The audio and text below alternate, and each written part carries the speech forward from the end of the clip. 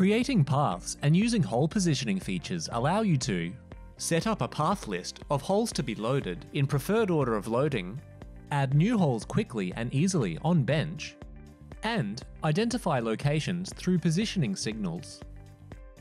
We'll demonstrate how to use these features now.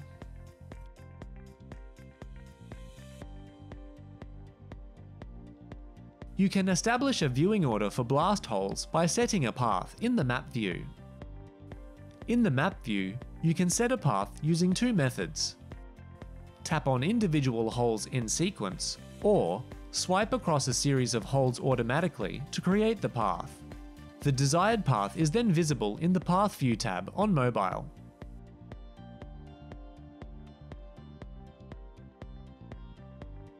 Hole positioning on BlastIQ Mobile allows you to locate yourself on a blast plan. The positioning icon in the main header bar shows that the hole positioning is enabled. Visual cues are displayed on the drill plan in the map view. Positioning is shown on the plan by a blue circle with an outer ring that indicates the precision of the positioning signal. A strong positioning signal is indicated by a smaller, light blue ring. An average signal is indicated by an outer circle that is slightly larger but still blue. A poor signal is indicated by a yellow outer ring. No positioning signal is indicated by a red circle.